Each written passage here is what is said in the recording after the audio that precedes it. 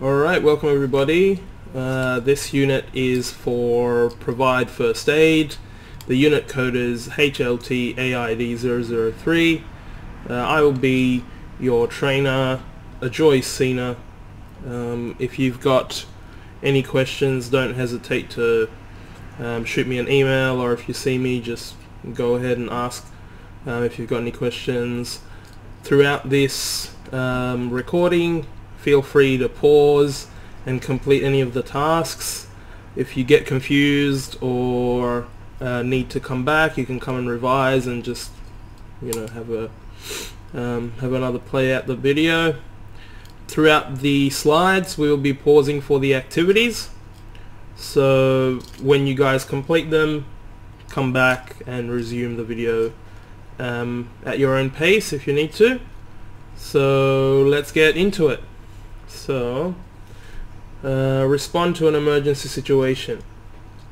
Essentially, when we are providing first aid, the reason why we are learning this unit is essentially you don't have anybody at the workplace, let's say, that's if you're not near a hospital, or if you're not at a paramedics workshop, you're not essentially going to be providing on the spot care with somebody who's got a medical degree or any sort of knowledge about medicine or how to deal with these things. So this is very much a bare bone, very much the minimum of what you need to do to just assure if somebody gets injured, or they need CPR, or if there's bleeding, cuts, things like that, into how to just essentially hold and I would say curate a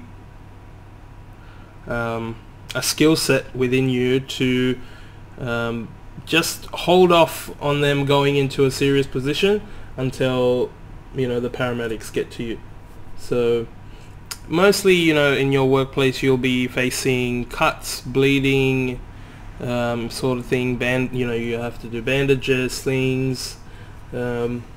Maybe people are convulsing, having allergic reactions, things like that. But when it does get serious, as in people stop breathing, that's when you need to be able to see if they are breathing, what the proper positionings are for CPR, and the processes are for that.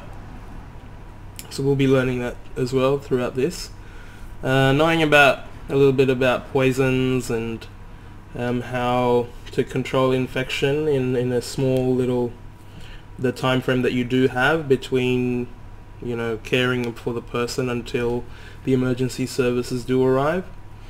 How to keep them in a comfortable position, how to recognize hazardous situations, any future hazards that may arise, things like that. So when you're going to be recognizing an emergency situation, you need to think about what sort of noises are happening. That's not going to be like people are going to be laughing. Most likely most people are going to be screaming, or it's going to be loud. It's not going to be quiet, and or sometimes it can be quiet, it can be too quiet, and then the person is not making any noise. Maybe they're choking, or maybe they've already had a stroke. So you got to think about what is the norm in that environment, and are you in the norm? And if it's not normal, why? So then you need to investigate, see how you can make the situation a bit better. Smells, think about burning, rotten egg smell for gas leaks, things like that. Why is it odd? Why does it smell odd? Is it different to the normal environmental smell? Sights, if you're obviously seeing odd things happening, it's not a normal situation. If there's ambulances around, or if people are crowding around somebody, there's something up. Abnormal behavior, people might be intoxicated and fighting, or maybe it's not normal for them to clutch on the chest, kind of thing. Maybe they're on the floor, they're not really able to communicate with you, or they're breathing really heavily, things like that you need to recognize. So there's many more cases. It's just you need to know on a daily basis how you will know on how people react and deal with you. And if it's strange, you need to investigate why it's strange. Why is it different? Why is it not the same as it was yesterday? So examples of emergencies could be an unconscious patient or casualty on the floor, or places like a motor vehicle accident, abdominal pain, could be chest pain, breathing difficulty, if they're choking, allergic reactions, any industrial accidents, suicide attempts, bleeding, anything like that is not normal and you don't expect to see every day, essentially is an emergency. Alright, so activity 1A. So how can you recognize an emergency situation? List at least 3 signs of an emergency situation and give an example for each. So if we're recognizing an emergency situation, we need to know that it's not the normal. It's an abnormal situation. So we need to think about, are there odd noises that are coming? Can we see people's reactions are not as normal as you would expect in that environment? Are there odd smells? Can you see something physically that is odd and out of place? Things are broken or shattered, or you would expect a door to be on the car's driver's side and it's on the floor, or you would expect a car to be physically looking like a car but now it's all crumpled up. So now you want to think about, okay, in an emergency situation you might see somebody bleeding, you might see somebody on the floor unconscious, you might see somebody choking, or having fights or bleeding from places that they shouldn't be bleeding from, or having an allergic reaction, swelling up, their skin swelling up, choking from internal swelling, things like that you need to check. Okay. Alright, so complete that. When you're ready to come back, unpause the video and we can continue on with the next one. So pause it now, complete it, come back. 1.2. Identify, assess and manage immediate hazards to health and safety of self and others.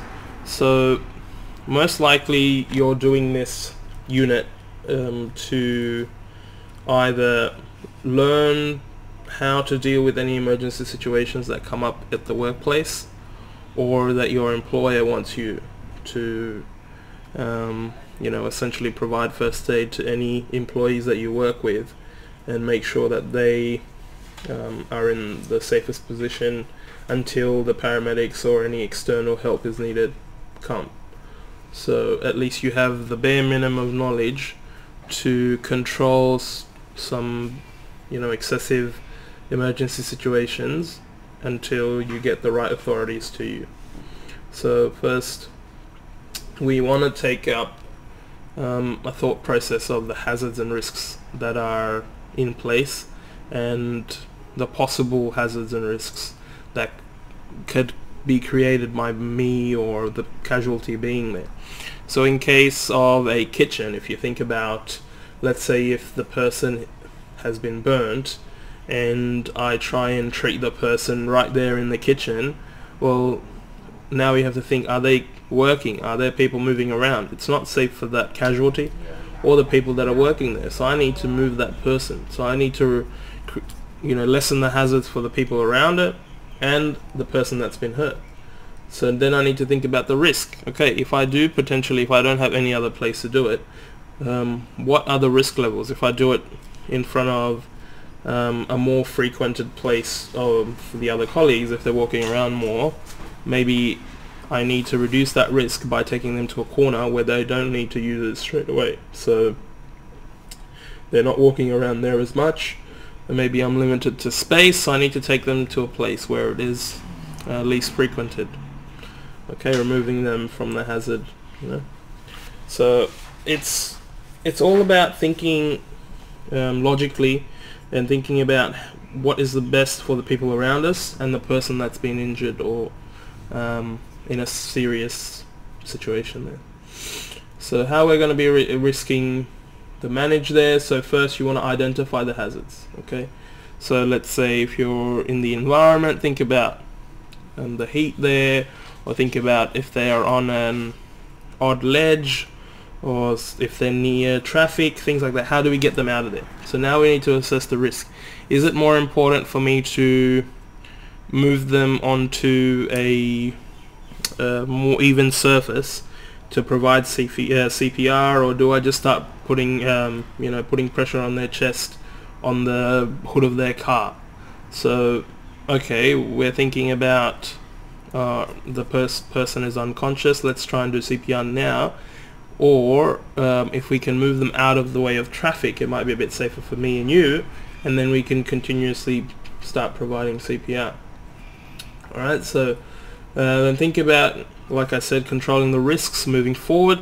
If you're going to be taking the action, how do we control all of that? How do we set up a perimeter with, if there's people, we need to give them responsibility. Pick some people that you think look like they would be responsible, and say, look guys, I need some space, can you make sure that nobody gets into this area while I provide this first aid or this CPR or use this AED on the person that's been injured.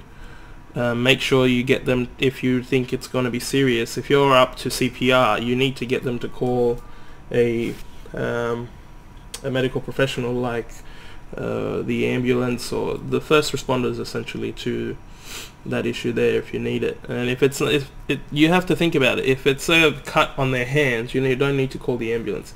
But if they've severely punctured their body, like let's say if they've been stabbed by a knife, you will have to call 000.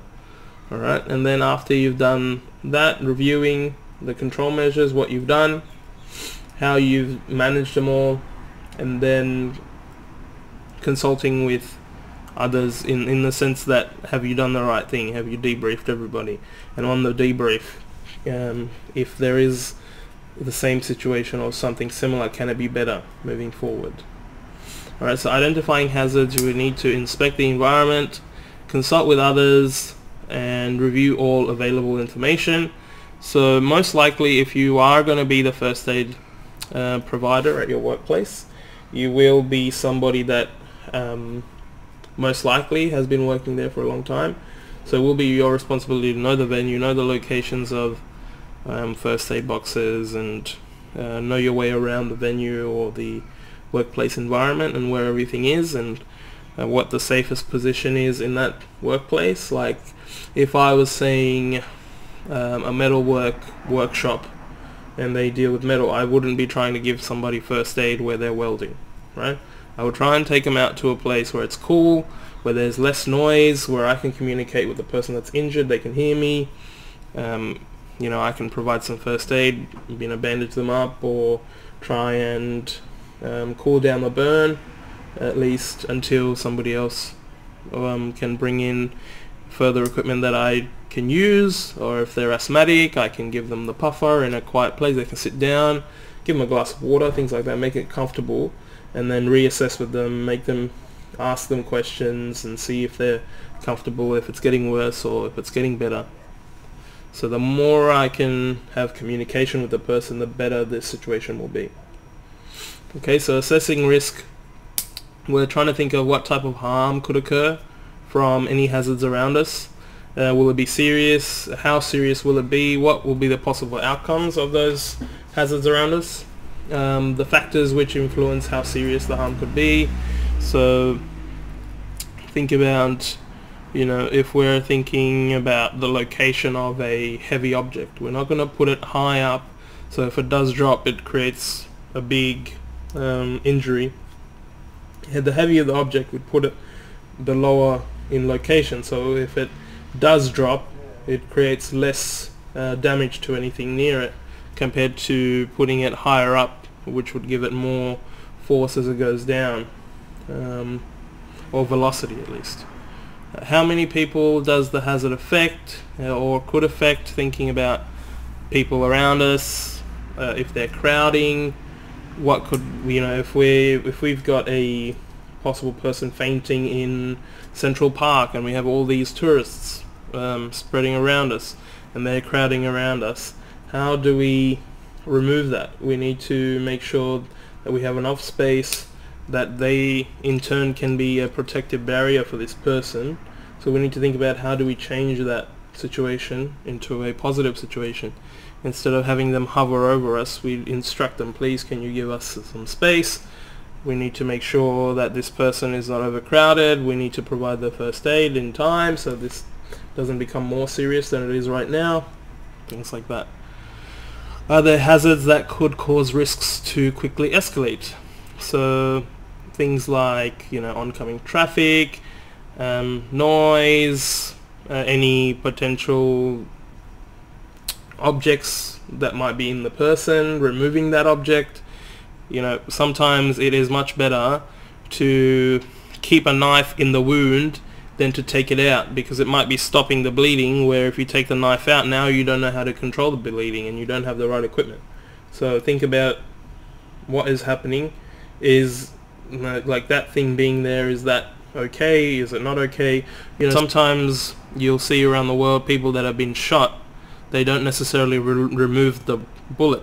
They because they don't know if removing the bullet will cause more bleeding. So it's not always the case that if you are injured, that the first thing to do is take out whatever you've got in there.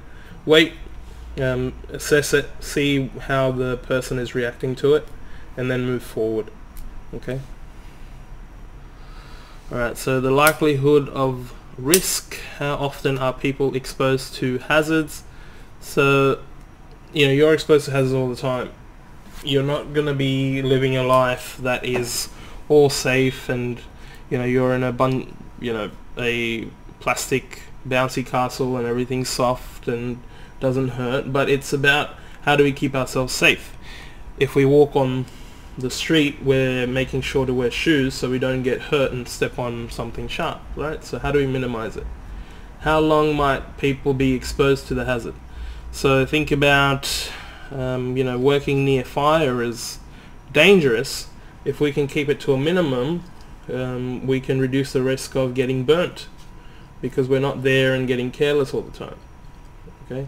How effective are current controls in reducing risk? So if I was going to say that John, a colleague of mine, is always using the ladder incorrectly and he is not locking it in place, and then, you know, repeating that task, and then someday it just collapses on him and he gets a big injury. Or thinking about having water on the floor and the likelihood of the floor slipping. If it's a rubber floor, there's less chance of people slipping on that floor than a tiled floor. So we need to think about how we're going to reduce that risk. Essentially, it could be a training issue where we tell the people, look, we don't want any water on the floor. If it does, we need to mop it up straight away, and that solves a lot of the problems. Could any changes in your organization increase the likelihood? So let's say if we have new equipment that's producing oil leaks and it produces oil on the floor, you know, people are going to slip. So how do we manage that? How do we rectify that? Maybe we need to get some maintenance people in to see why it's leaking oil, or maybe we need to have a catchment area for that machine to catch the oil as it produces the oil, and then have somebody clean it and that be their job, so that people aren't around that hazard and hurt themselves unknowingly. Are hazards more likely to cause harm because of the environment? So think about, you know, if you're outside in a park somewhere, if a dog is, you know, present, they might be curious and approach you, and then you never know, they might be aggressive and bite you. But let's say if you're in the veterinary clinic and there's a dog there, you've got people that are trained to handle dogs, so you're not worried as much compared to just being out in an open park. Could the way people act and behave affect the likelihood of a hazard causing harm? So of course, people who are skilled with using equipment will use it appropriately compared to people who won't. So, you know, it's all about skill level, it's all about maturity, knowledge, things like that. Do the difference between individuals in the environment make it more likely to for harm to occur? Of course. You've got size differences, you've got age differences, people do things differently than others. If I fall on somebody that's 60 kilos, and it's not going to be a good thing for me to fall on them with my 100-kilo body, compared to somebody that's about my size. If I fall on them, it's not going to be as much of a problem than to fall on somebody that's 50 or 60 kilos, right? So people differ, size, shape, all those things, and it will affect them differently. Alright, so managing risk, we've got 3 levels. Eliminate the hazard, substitute the hazard for something safer, isolate the hazard from people, reduce the risks through controls.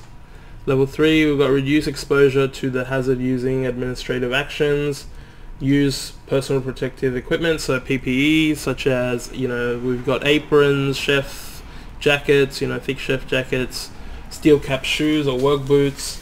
Things like that will make the workplace a lot safer. If we do drop a knife, I know that it's not going to go through the chef's boots because it's got steel cap in it, compared to if they just wear their joggers in to the restaurant. I know if they drop something, it's going to be a lot more painful. So I know, like, hey man, go and go and change your shoes and then come back and start work.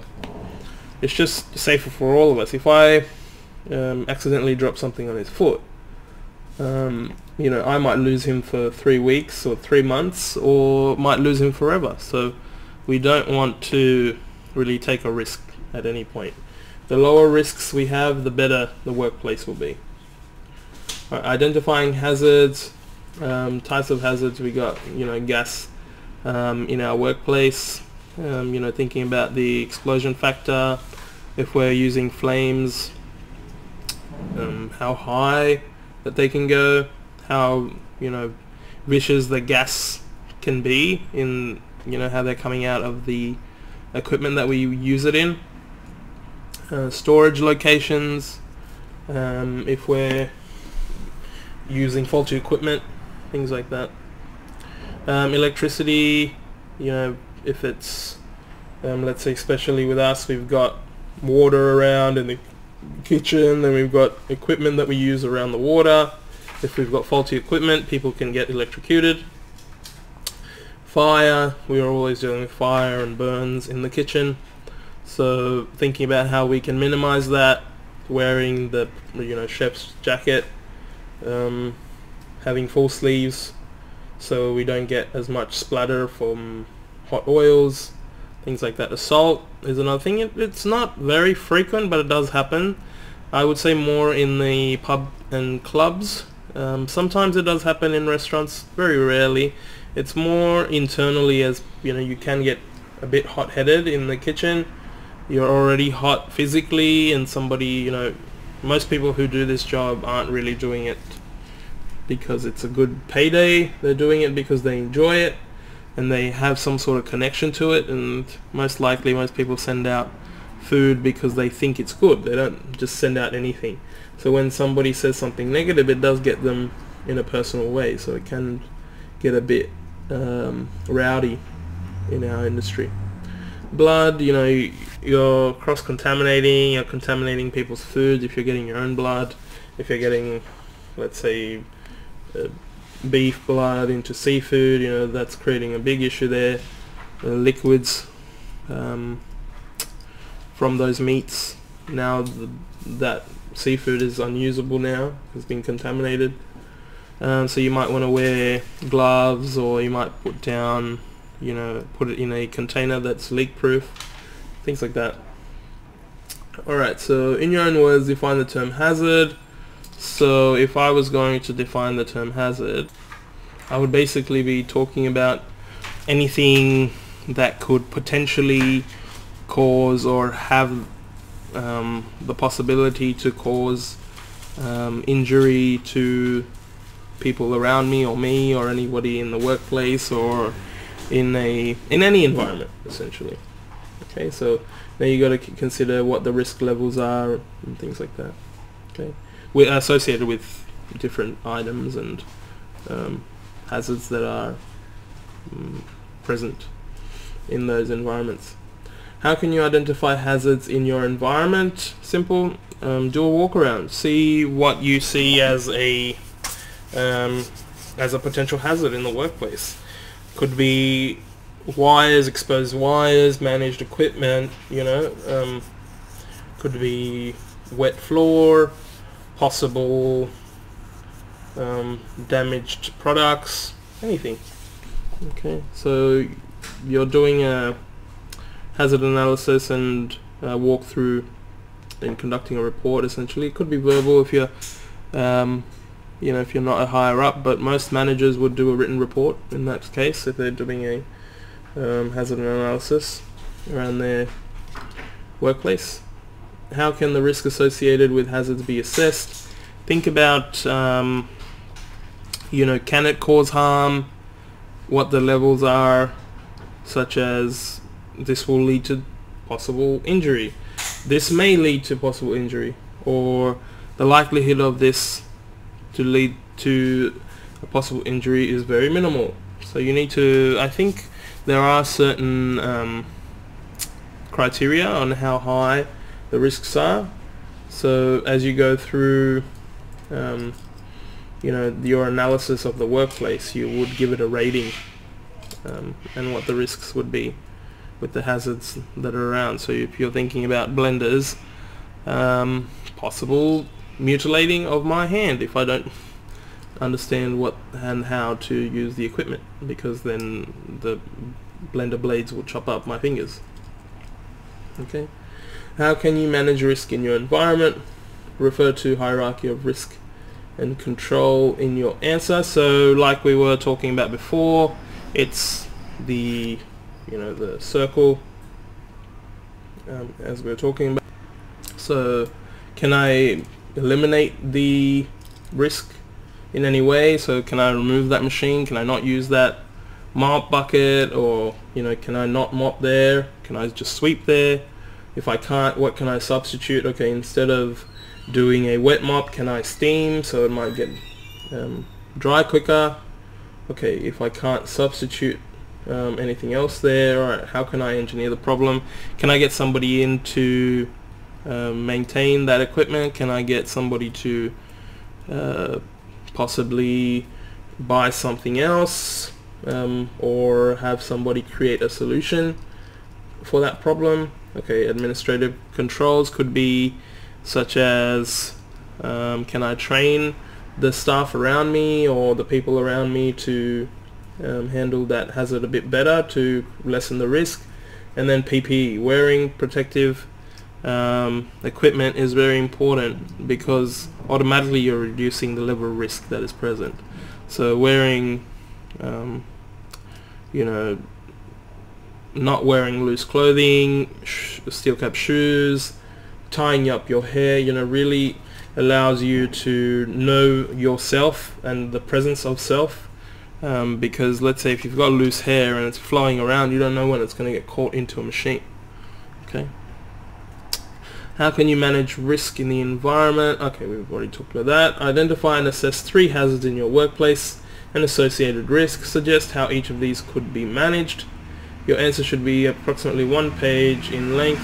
So you don't need to do too much on that one. Essentially, break it down into 3. Break your page down into 3. Talk about the hazard itself. So if we're talking about our workplace, could be sharp objects, wet floors, exposed power points to water, could be power lines on the floor that might get in the way, possible potential burning of skin through cooking, or oil burns or marks and things like that. How we eliminate them? By having properly trained chefs, or replacing those equipments that are broken, having covers installed, maybe give training to the staff, have them wear the proper PPE for the workplace, things like that. Okay, so mention 3, break it down, how are you going to fix them, how are you going to manage the risk if not eliminating it from the situation. And yeah, that should be it. So pause the video now if you're feeling like that you understand, or you can go back and listen. Complete those activities there. Once you're ready, come back and we can move on to the next one. Okay, assess the casualty and recognize the needs for first aid response. Assess the situation and seek assistance from emergency response services. So to assess the situation, complete the DRS ABCD check. Okay, so D for danger, R for response, S is send for help, A is for airway, B for breathing, C CPR, and the last thing, defibrillation with an AED.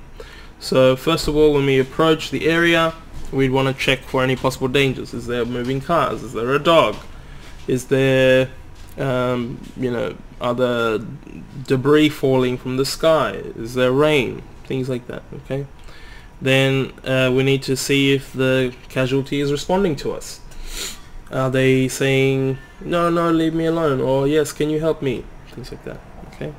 If you're not getting any response, and if they're saying, or they are giving you responses but it's not really strong, or you need help and you feel like you can't take the situation by yourself, send for help. Find somebody in or around your vicinity and tell them, look, I need you to call 000, or I need you to get the first aid kit. Things like that. Send for help. Make sure you stay with the casualty. Then you need to check if they're not responding to you. See if their airway is open. Check in their mouth. Pop in the side of their mouth and see if their tongue is straight out or if it's folded back in. So you want to put your finger in and then take out their tongue and keep their mouth open so that it's clear for them to breathe at least. You're also checking if they're breathing. So check their chests, their stomach. Are they moving in an even rate? Are they expanding and contracting like normal, or is it not doing anything? Check underneath their nose. Can you see or feel any sort of exhale or inhale? If you know how to check pulses, check their pulse. So you want to see if or check underneath the neck, if you can feel that there is a rhythm. Most likely the next procedure that you move into will be CPR, and it will be effective. So if you're thinking about, okay, they're breathing fine, there is no need for you to go into CPR, but if they're not breathing, then CPR is what you're going to be doing. So proper CPR techniques, thinking about the placement of your hands, you want to lock in your fingers between the other, okay, and then with the one that's the strongest, you're pushing in the center of their chest. Okay, here you will in cases need different pressures for the size of person that you're dealing with. So if it's a bigger person like me, you might need to use more pressure. For a child, you need to essentially use the 2-finger method in the center. It just differs from place to place. If you're checking for their breathing, you'd want to kind of lift their chin up straight, open up the mouth. If you're going to be doing CPR, it's not really anymore recommended that you do.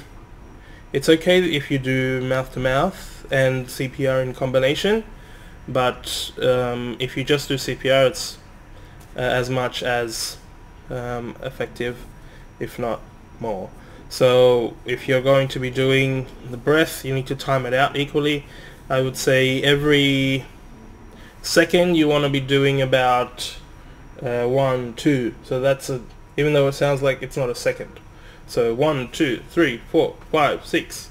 So you're locking it in and you're pushing it forward into them. You want to be leaning over them and pushing into the chest. You want to have your chest over the casualties, the center of their body. Have your palm in the center where you're applying pressure, and up and down. If it becomes too difficult for you, You might want to instruct other people while you're doing it, and that's perfectly fine as long as you're making sure that they're doing it as correctly as possible as you are. If you are going to be doing the mouth-to-mouth situation, if you can protect yourself in any way, if you've got any mouth guards or things like that, put it in place so you have least amount of contact. You know, if there's open wounds, you don't want to be messing around with that.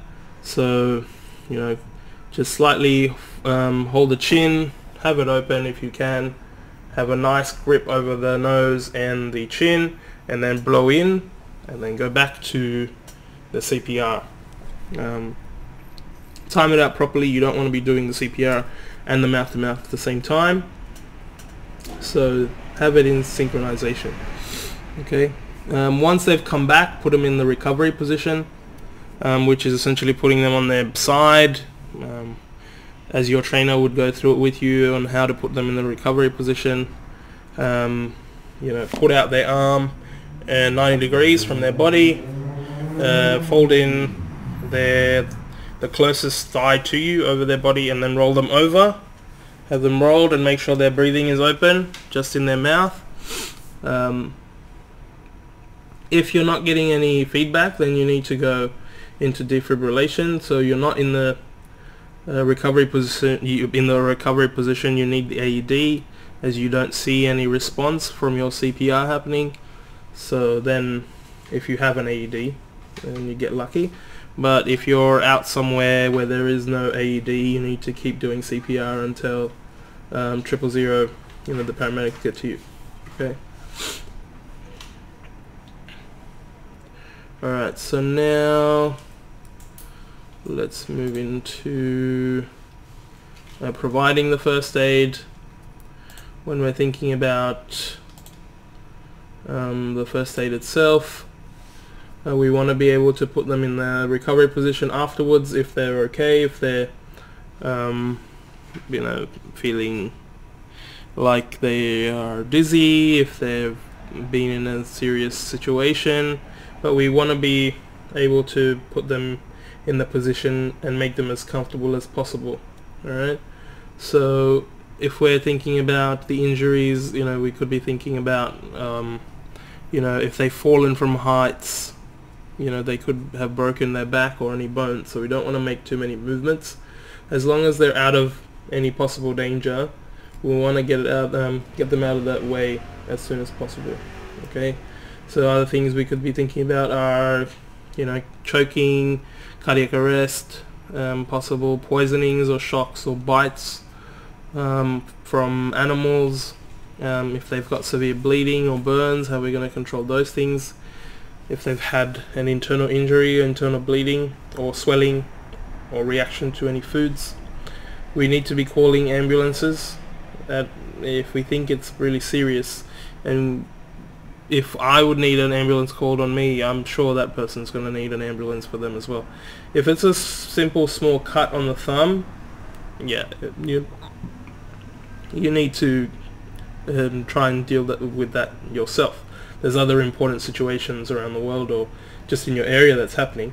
But if you've got, you know, a severed hand, you need to call the ambulance. Okay.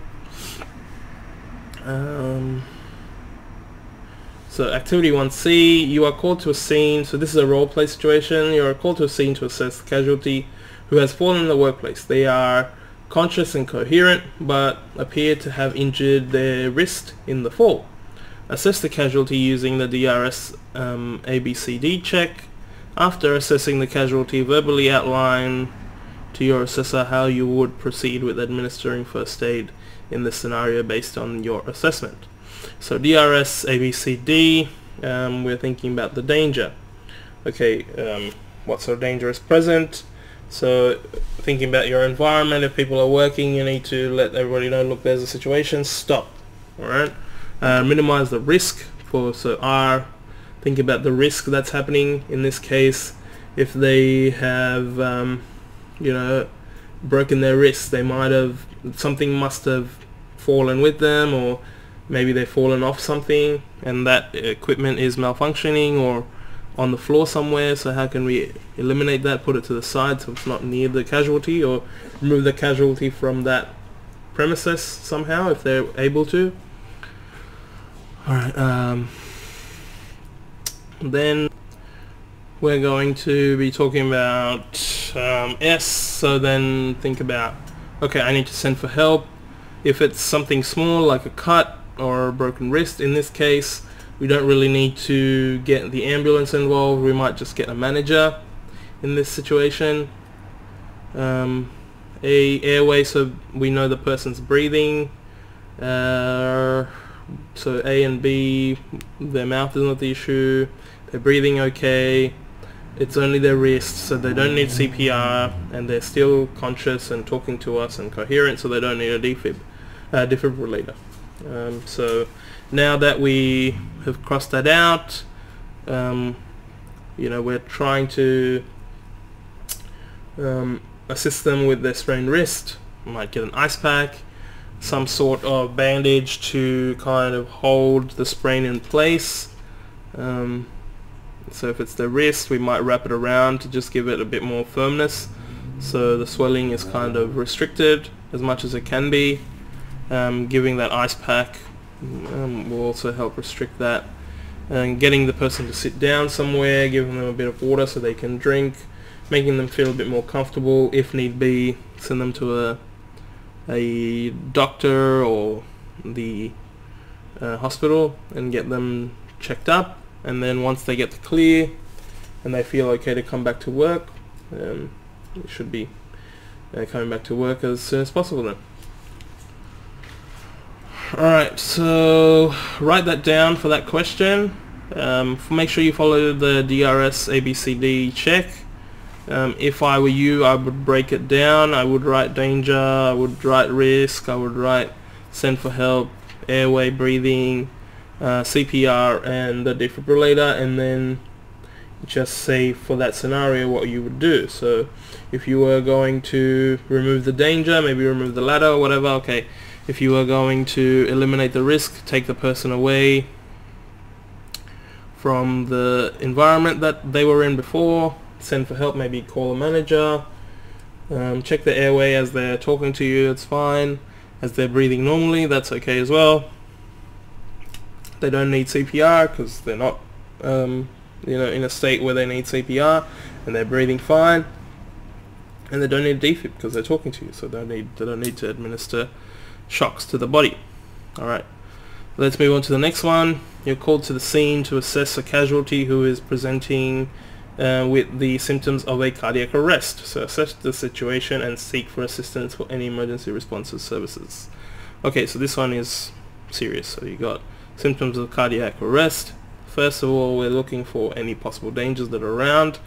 Maybe the location, or if they're in a car, anything like that. We're trying to eliminate the risk, so we might move them away from that. We might you know, route traffic another way if possible. We might move them out of the place that they're in now into a more comfortable position.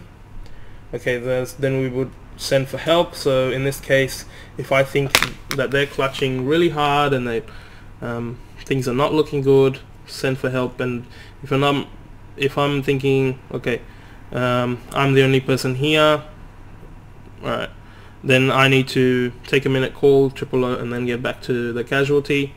If there are people there, I need to get them to call, and instead of me taking out my phone, I need to stay with the casualty and try and get them through this as best as possible, keep communication open, try and get them to blink or move other parts of their body so they stay with me, they don't fall asleep or wither away into the cardiac arrest. Try and lower the pressure on them any way possible. Think about their airway. If they're breathing, if they're sitting uncomfortably, get them into the recovery position in this situation. If they're breathing still, then and there's no need for CPR, but if they've now stopped breathing, you would go into CPR. Once you've done CPR and the situation doesn't get better, you would need to engage a defibrillator if it's around. So if you're around a workplace, most likely you will have a defibrillator, but let's say if you're at home, you just need to stick to the CPR until 000 gets to you.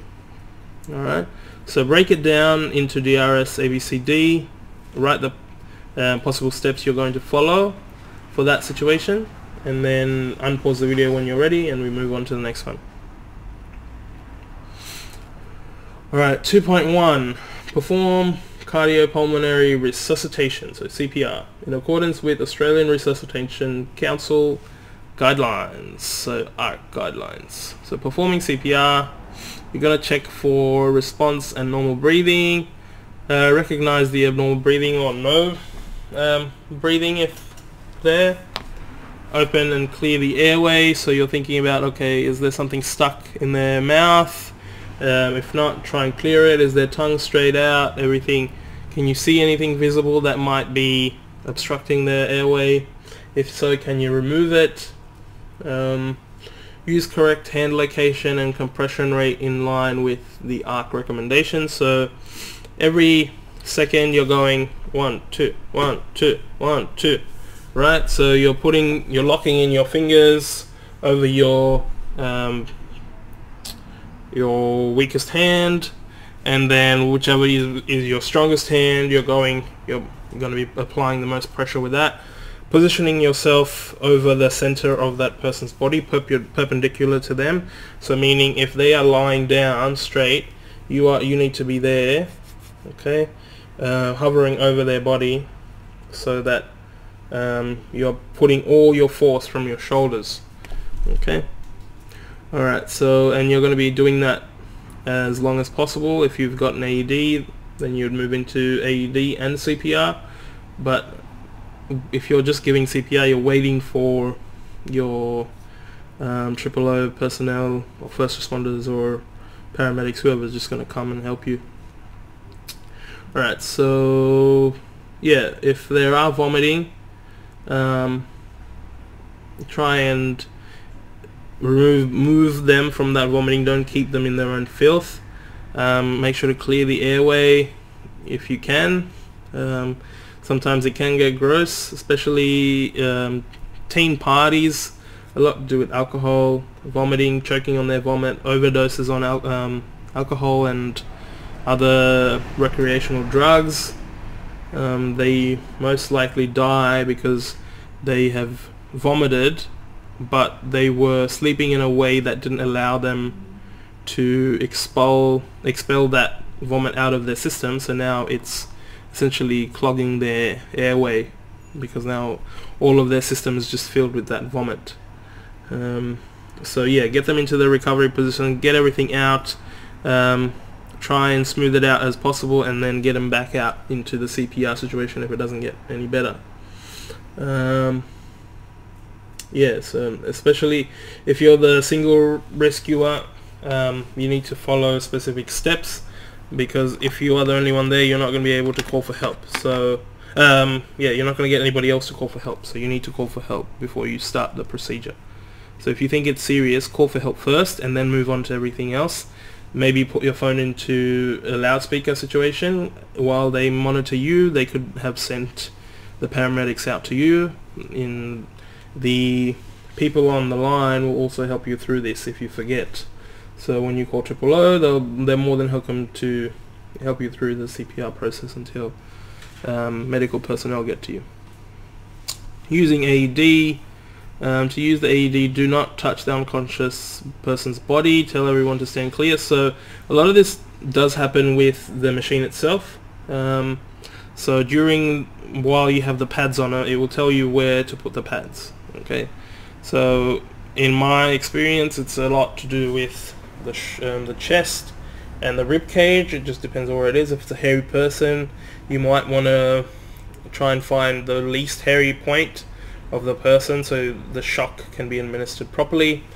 If you're thinking about where they are, maybe you want to get them in a place where it's comfortable for them and you to do this, because you are going to have to do CPR at the same time. So the most comfortable. You can't just get them to a bed somewhere. Alright, so determine whether they need the shock. You don't want to giving shocks to somebody that's already responsive. try and get responses back from the person, talk to them, see what's going on. Once everything's okay and done with, make sure you check with everyone, debrief everyone, and see everything's okay. Stay with the person until OOO gets to you, paramedics get to you. Alright, press the shock button when you're ready, expect the person to jump, then they are shocked. Continue to follow the voice prompts delivered by the AED. So continue with the treatment unless emergency help arrives to take over. So yeah, like I said before, you need to keep going with CPR and the AED, so shock and CPR, shock and CPR. The AED will tell you when to stand clear, and you would also repeat all the instructions that the AED is giving you if you have people around you. Yeah, so then once the person's showing signs of consciousness, you would stop administering shocks, and if they are breathing normally, you would stop CPR and put them in the recovery position. If you've got people around you, it could be beneficial to you to just quickly train them in the CPR situation, because CPR is probably the easiest one to teach at that situation. Just the compressions anyway, not the whole thing, but the compressions, so they can do the compressions. You can make sure that they're clear whenever the AED is telling you to stay clear. You can do the mouth to mouth if you're willing to do that. You're just moving back and forth. But CPR, if you're getting too tired, you can include someone else into that position as well. Alright, so rescue breaths. To administer rescue breaths, like I said, pinch their nose, lift their chin, place your mouth over their mouth and make a lip seal. So like this. If I was going to do it myself, like that, and then around my thumb and my two thumbs, I would try and do the best seal possible around these two positions, and then slowly breathe in firm, like every 5 seconds or 3 seconds for children or infants, and then you want to see them kind of expand like you would when you're breathing. You want them to kind of inflate as you blow in, and then normally as they go out. Okay, alright, so wait 5 to 10 seconds before checking for breathing again. Continue the process until they are breathing again. So CPR and rescue breaths if you are willing to do so. Otherwise, just CPR, continuous CPR. Alright, 2A. The following task will be undertaken in a simulated workplace environment using an adult male mannequin to represent the casualty. So we've got mannequins in the classroom ready for you, as your trainers have. So as you guys would have gone through it, the CPR situation, you're called to the scene, you've got unresponsive male, you need to kind of make yourself clear who you are, that you're going to help them. If they say that they don't want help, you don't give them help, but if they do and they can't respond to you, that's when you proceed with giving them help, checking the airways, sending for help. If you're the only one in the place, you would seek help, call OOO, then check their airways, breathing, and then move on to the CPR. If the CPR is not effective, if you have an AED around, proceed to moving on to the AED, the defibrillator. And you want to have a mix of the CPR and the defibrillator. So you need to do this for as long as, even though the task says 2 minutes, your trainer will say, might give you a specific time. It won't be less than 2 minutes, but they'll give you a certain period of time to do that, and then maybe they incorporate the AED in the next task. Okay, so you just write down what you would have done following the DRS ABCD. You'd check for danger, eliminate any risks that are possible, send for help, check the airways, see if they're breathing. In this case they're not breathing, so you would go into CPR. you know, every second you do 2 compressions, so you're going 1, 2, 3, 4, 5, 6. So when you count like that, it's essentially 1 second for every 1, 2. So if you're counting 60, that would be roughly around 30 seconds. So you're going 1, 2, 3, 4, 5, 6. I think the Stayin' Alive song, if you sing that, so ha ha ha ha. So if you follow that rhythm and tempo, if you need that to kind of keep you going, you can do that. If you've got other people, incorporating them into the CPR, and if you're going to be doing the rescue breaths or the mouth-to-mouth, pinching their chin and their nose and doing a proper seal over their mouth, and then blowing to see for 5 to 10 seconds or 5 to 3 seconds for children, and you want to see the expansion of their chest cavity, so that your breaths are working. If they're not expanding, your breaths aren't really working. So go back to CPR, and you have to do this until, if you have an AED, you would incorporate the AED. If not, you do the CPR until you get O to your location. Okay, 2.2, provide first aid in accordance with established first aid principles.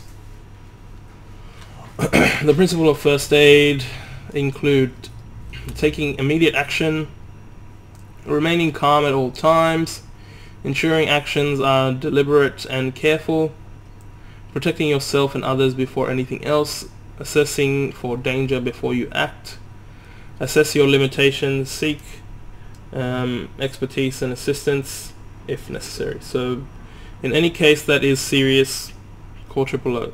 You don't wait on that, okay? Don't, you know, be slow on the action. Take as much action, or include other people who can take the action if you're not you know, strong enough to do so. You need to be calm so you can think clearly, and make sure any action that you are taking makes sense and is logical. Follow the DRS ABCD process. Remove the danger, eliminate the risks.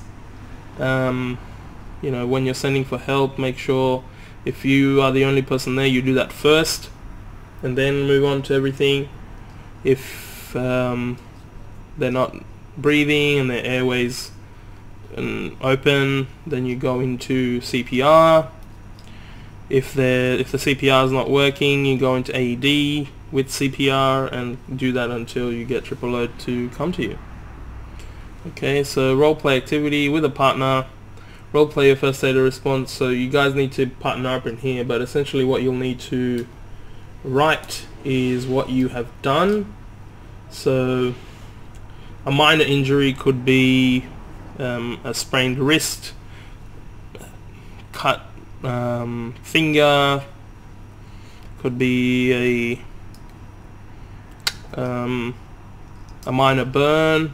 How did you handle that? Could be an allergic reaction, things like that. What did you do in that case?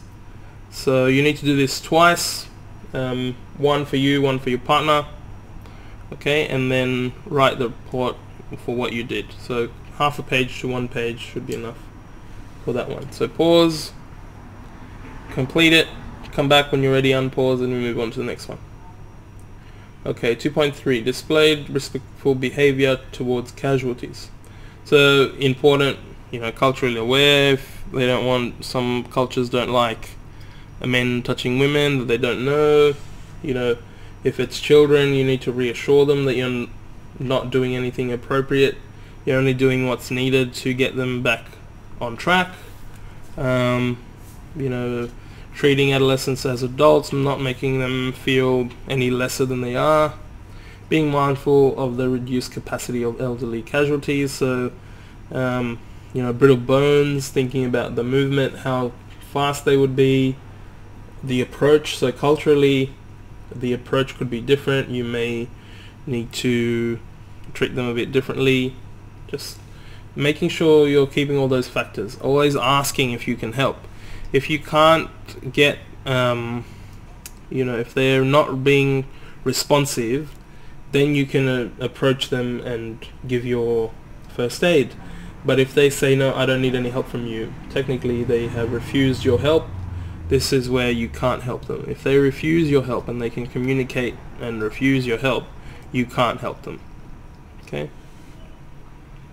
So 2C, so again with your partner, you'll need to pretend for these 3 different things and write down how you would react, and then how you would provide a first aid to these people in the situation. And you need to be respectful, mindful of them, try and get their consent before. If they're not responsive, then move into the acts. Try and be, if it's a female or male or whatever, don't just start ripping clothes off people to see what's happening. Be mindful of the people around you, the background. They might not want you to be touching them, so what's the most respectful way you can do it? And ultimately, if they don't want you to help, you can't do anything. Okay? So in those cases, what will be the most important thing? As a child, you're making sure that you're reassuring them about what you're doing and what they need to do. Treat them like an adult, don't treat them like children. With elderly people, you're taking a bit more care because they might be more brittle and old. Their speed might not be as quick as yours, so they're not reacting as quickly as you are. Different ethnic backgrounds, it's a different approach. If it's if you've got a female around you, you might incorporate them if it's a female.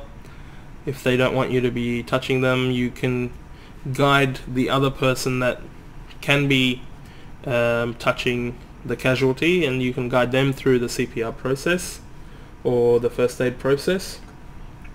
It's just about what's present and how you can do it. Ultimately, if they don't want any help, you can't give them any help. But if they can't respond to you, you should, if you want to, provide as much as you can. Okay. Alright, so half a page on that one. Break it into 3, like I said before, how you would deal with these 3 people. And then once you're done with that, unpause the video and we can move on to the next one. So 2.4, obtain consent from casualty where possible.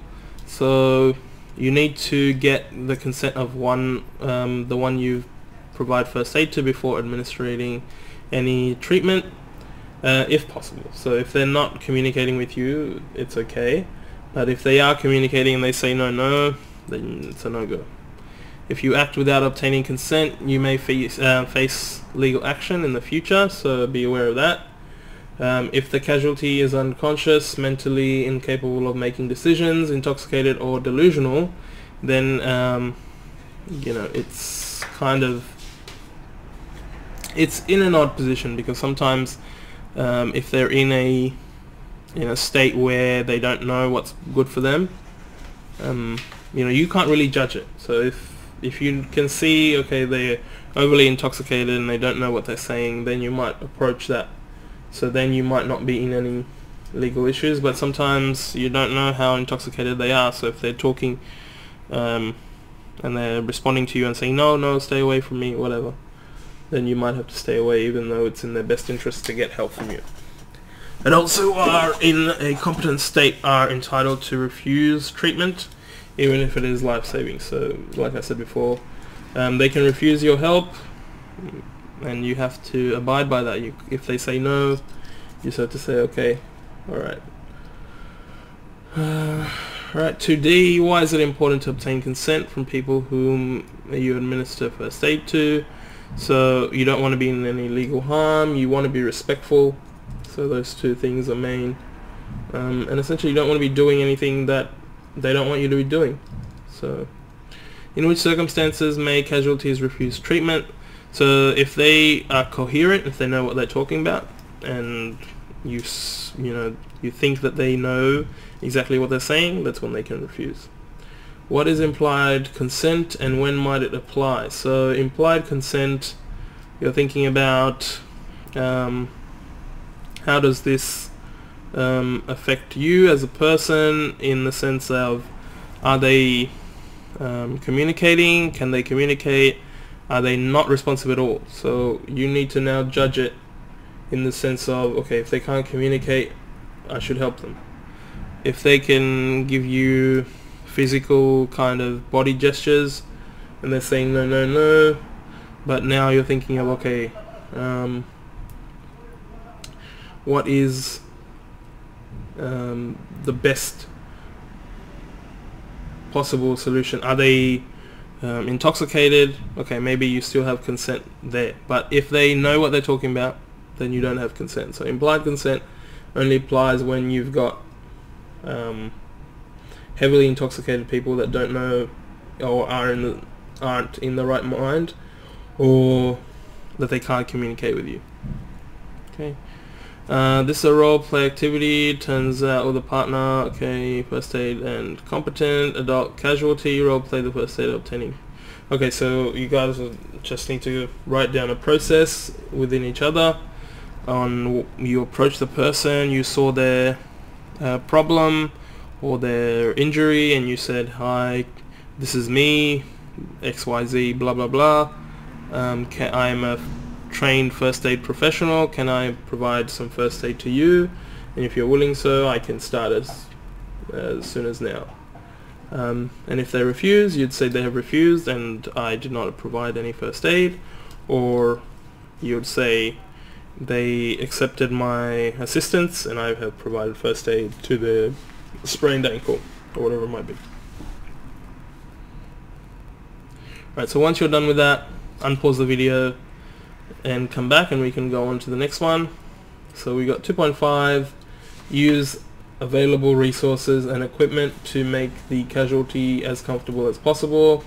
Operate first aid equipment according to manufacturer's instructions. Alright, so if we're talking about making them feel comfortable, if we've got anything around them that could be comfortable, like pillows, put on their heads, under injured limbs, elevate the limb if possible. Keep them warm using any blankets or clothes. Most first aid kits will have a thermal blanket, which is really thin, but it essentially adjusts to your body temperature and brings you to a more central, it's not too cold, it's not too hot, it's just a steady temperature.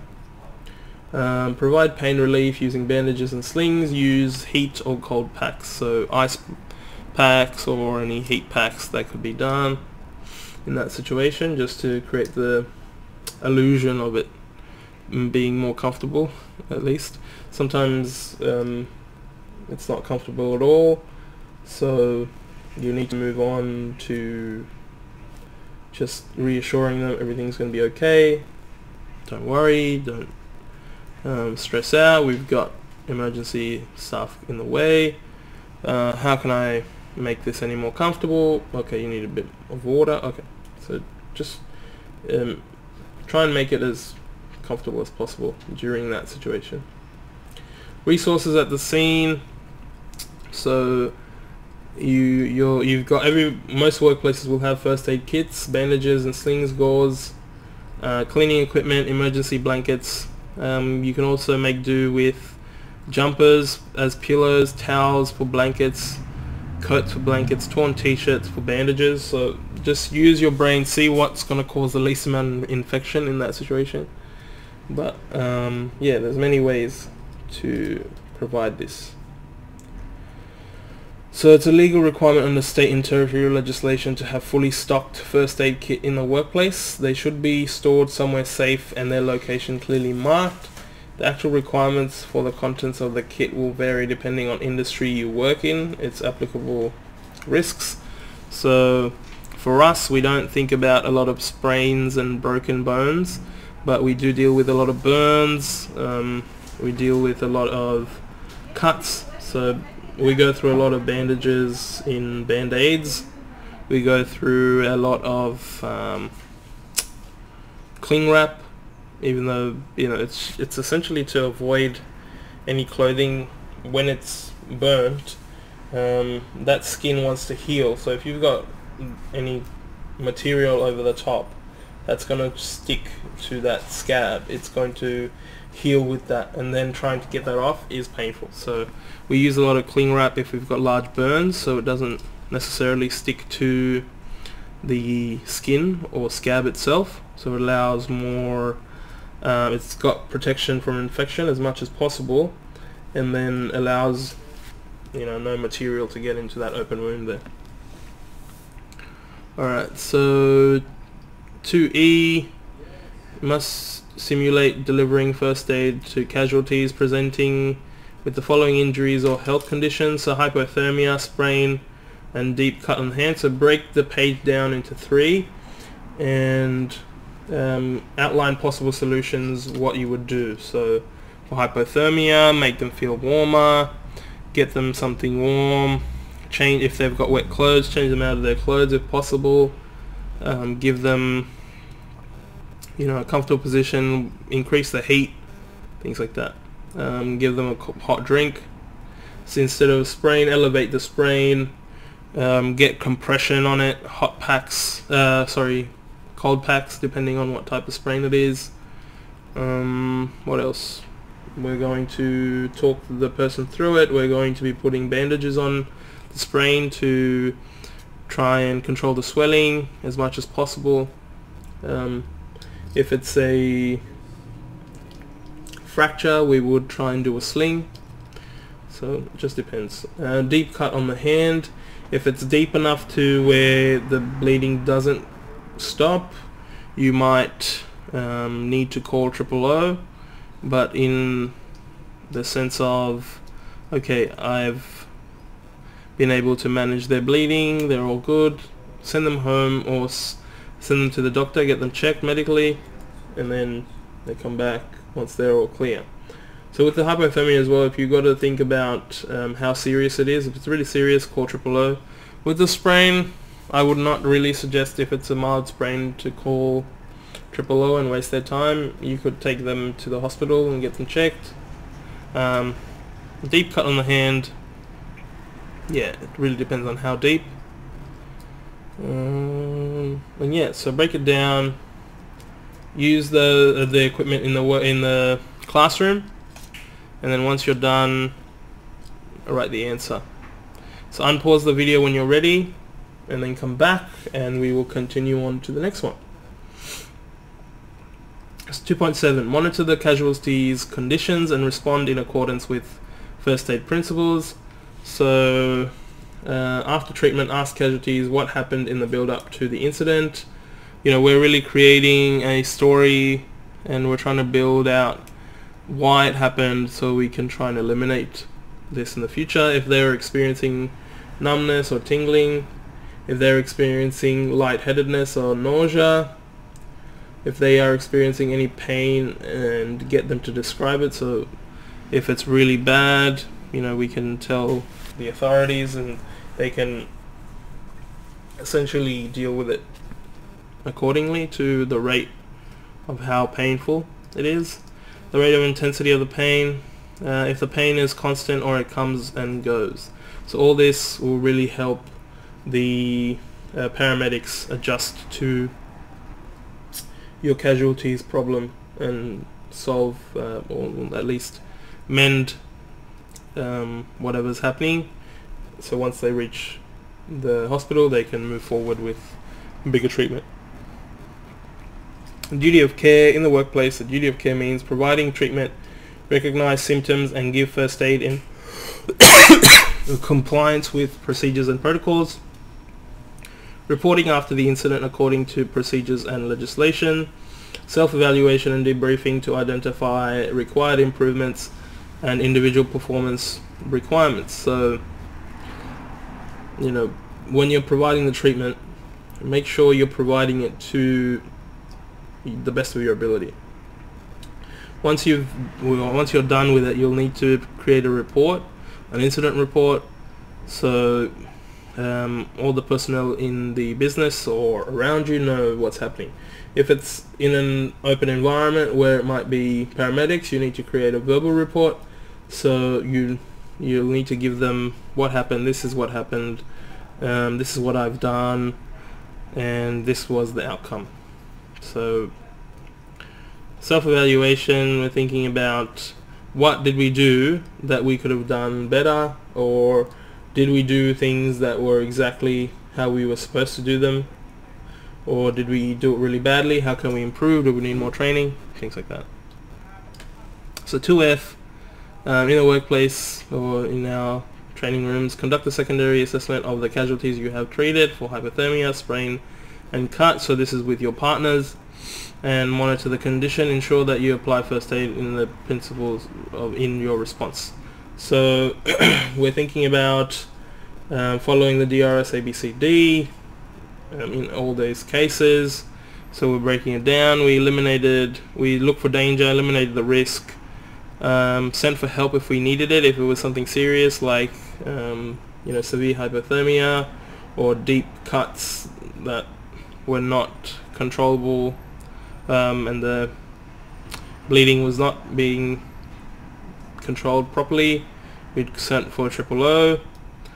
We then move on to ABCD, so airway, if it's clear. Move on to breathing. If they're breathing or if they have elevated breathing, we try and calm them down. Then if they become unconscious, we'd go into CPR and defibrillator, but in this case they're all okay, so we just stop at controlling their breathing, calming them down, making them feel comfortable, and then administering the first aid. So in case of hypothermia, make them as comfortable and warm as possible, drinks, clothing, things like that, and then waiting for the paramedics to get to the location. In the case of a sprain, we're elevating the sprain, making them comfortable, thinking about what sort of solution they need, if they need compression, if they need hot packs.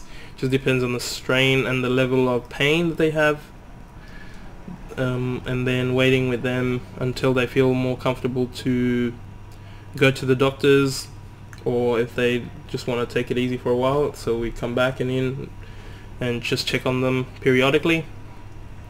And then with the cut, try and stop the bleeding as much as possible. If it's not stopping, we'd call the paramedics or OOO, and then try and stop the bleeding as much as possible until they get here. Try and make them feel as comfortable as possible. Try and remove any possible infections, meaning like infectious things such as loose material or any debris from the location that might be present, things like that. Right, so write those responses down, and then unpause the video and come back, and we'll move on to the next one. Okay, 3.1. Accurately convey incident details to emergency response services. Report details of incident to workplace supervisor as appropriate. So types of details that you want to remember when you're giving the reports verbally or even physically that you want to write down is the time of the incident, things that happened, to the events that happened accordingly, or at least you think that happened if the casualty is not responsive. The treatment that you gave, so CPR, could be AED, could be bandages, whatever you did, you need to clearly outline it. And the response to the treatment. Did the casualty gain some steady breathing, or did they gain consciousness and they started talking to you, or was your bandages too strict and it started going purple, so you had to loosen the bandages? Whatever happened, you need to state it step by step to them, okay? And keep calm, so you're not jumbling around your words, making sure that they can understand you. Written reports are useful if your organization has official first aid report forms to fill out immediately after the event. We'll also include incident forms. Will need to be passed on the workplace supervisor and stored in the company records. So this is very much to do with insurance, but you've also got to think about privacy. If the first aid, the person that's the casualty tells you that they have diabetes, you can't really tell that to somebody. If they tell you that they're transgender or whatever it might be, it's personal. It stays between you and the company and the supervisor that you give the forms to. So if this information leaks out, you will get sued, the company will get sued, as you are leaking out their personal information. So do not do that, okay, even if you don't like this person, okay? It's going to come and bite you. So privacy is very important, all right, especially in the workplace. in any place. And you don't want to be disrespectful to anybody. If you're trying to help them, just keeping that respect between one another is not going to harm you in any way. Alright, so 3A, you'll need to complete the tasks based on the scenario above. So fictional health and safety incident, and so yeah, you want to make sure you know what when it happened, where it happened, what were the events. So this is what you need to make sure that you write. What you did to address the casualty and what the response was from the casualty to the first aid that you gave them.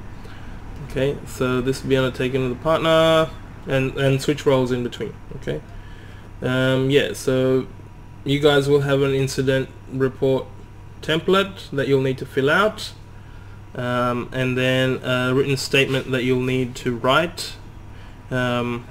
So the written statement could be half a page and just saying what happened. So think about the role play that you've done in the classroom. So in my case, it could be that I was in the workplace, I was called upon by one of my colleagues to provide first aid to another colleague who had fallen off the ladder and sprained his ankle.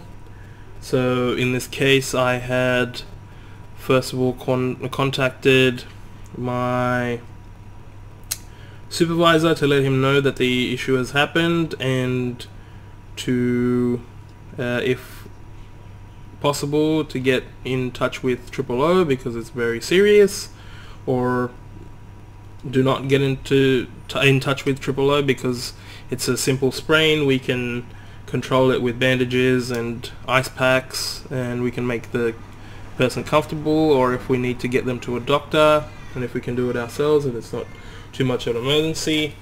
And then what we did for the casualty, so we tightly bandaged up the area of the sprain, we gave them an ice pack, we gave them hot and cold beverages, we made them feel comfortable in the staff room, whatever we did. And then afterwards the debrief to the supervisor as he gets on to the location, then completing the report. So the report would be similar. We've got templates available in the workbook, just complete those and then move on.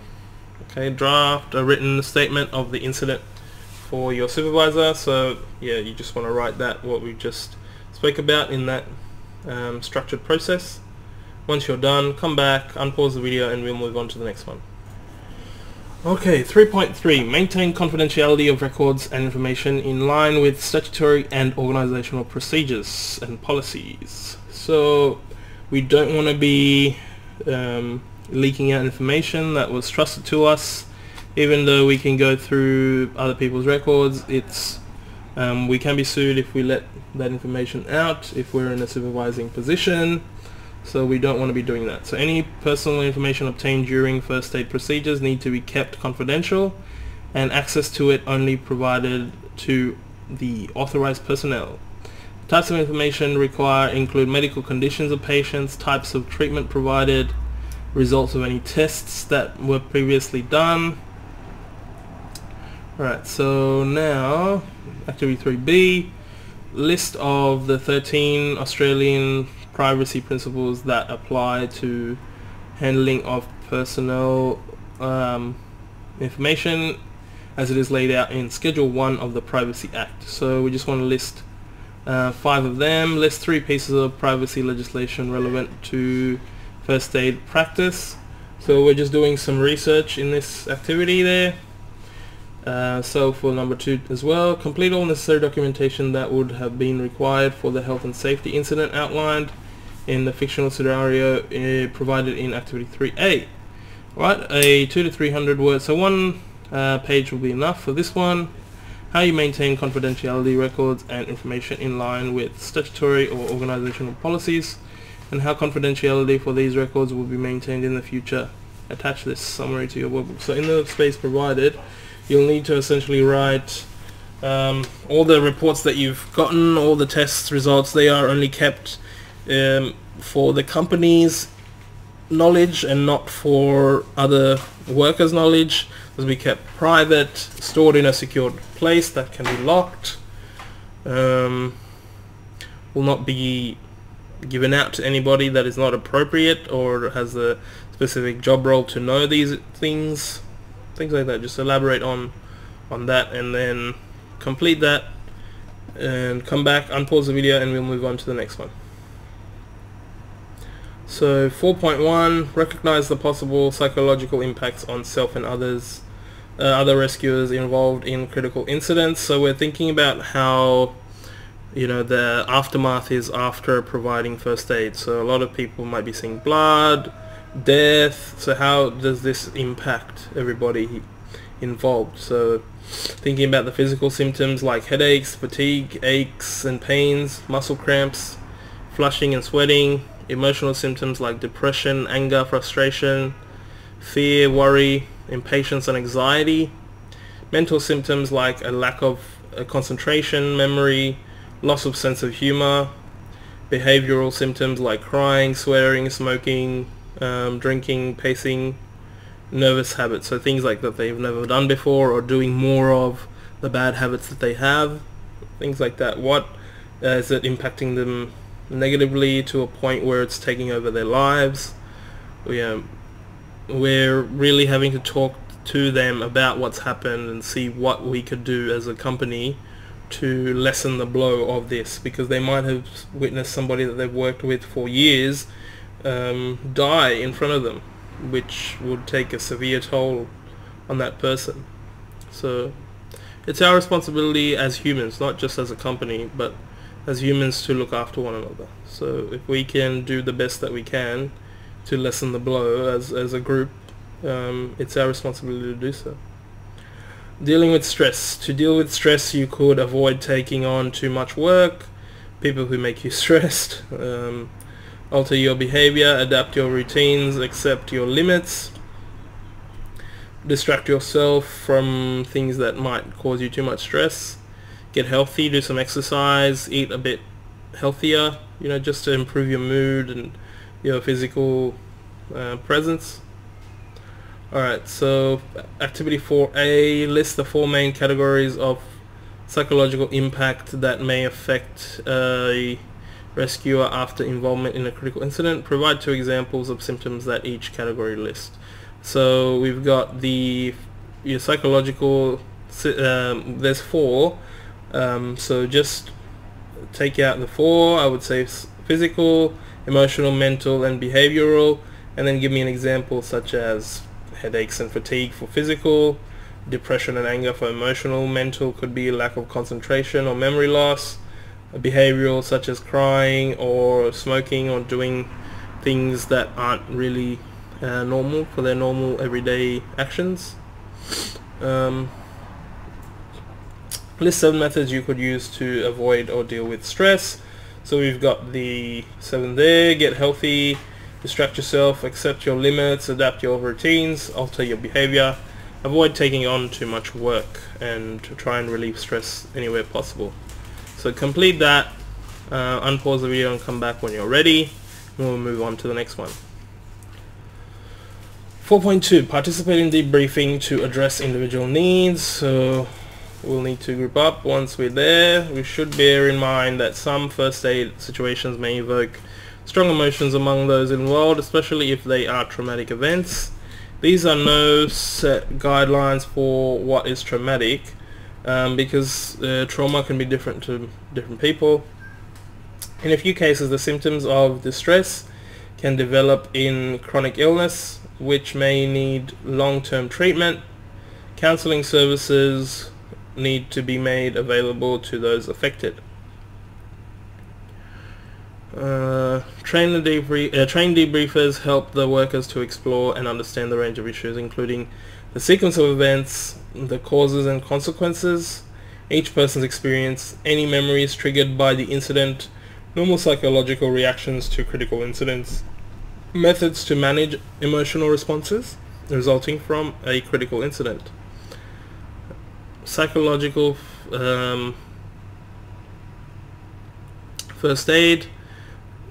So really it's nothing that we're doing in the sense of providing any bandages. It's very mental, right? So we're trying to reassure them, just having chats to them, making them feel safe, making sure that they don't feel left out, connecting them and giving them some sort of belonging, making them feel calm and hopeful, allowing them to access any support that they may need. So it could be physiotherapy or some sort of counseling mentally, anything like that. Maybe reduce stress by giving them a holiday or allowing them to take some time off or paid leave. See what needs they have and being able to meet those needs so they can get their mind straight. Develop coping mechanisms so that they can at least adjust to this new situation and adjust to life after this event. So if somebody close to them has died, they all need some time to adjust to this. It's not going to be a next day they're back to normal and everything's okay. You're going to have to speak to them, see what's up, how they're dealing with it, and what could be the possible solution for you if they're not dealing with it, and how could you help them to move on from this. Alright, list 5 aims of psychological first aid. So we want to make them feel safe, give them a sense of belonging, make them feel calm or helpful, give them any sort of support that they may need, reduce the stress, if any needs need to be met, give them some coping mechanisms, things like that. Provide CPR in a simulated work environment. In a new simulated work environment, participate in the debriefing session for this incident.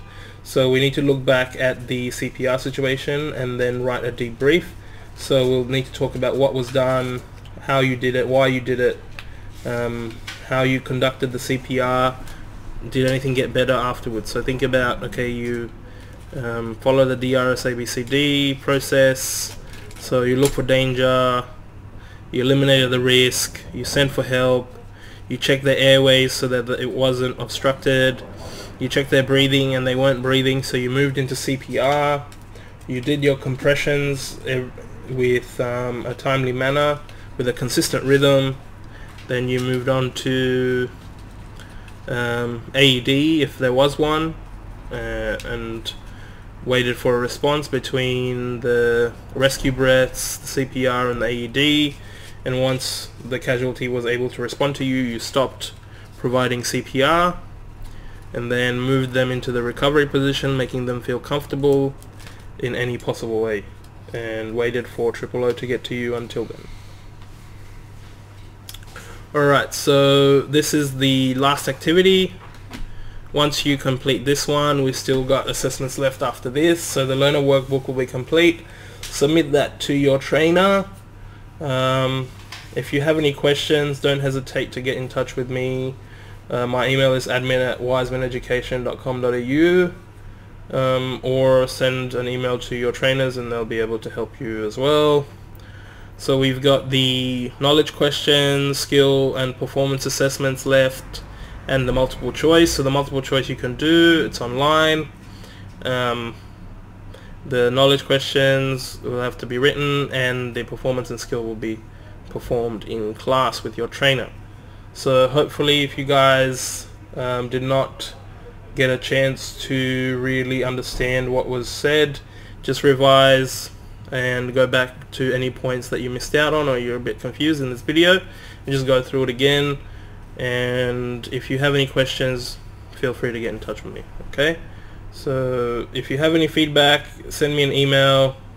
If you have any questions, come in, see me, or send me an email and I can try and answer it to the best of my ability if possible. Alright, so catch you in the next one.